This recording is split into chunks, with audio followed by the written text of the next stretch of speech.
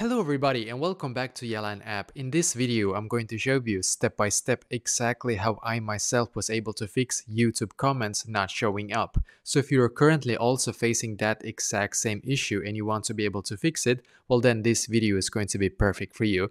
But actually what you're going to do firstly is to just close your YouTube app. So just close your YouTube app and instead we're going to go into the App Store if you have an iPhone or the Google Play Store if you have an Android. And in here, you're going to search for YouTube. So just search for YouTube in here and just scroll down in here. And as you can see, I have this update button in here, the blue button where it says update. So I'm just going to click on it right here, as you can see.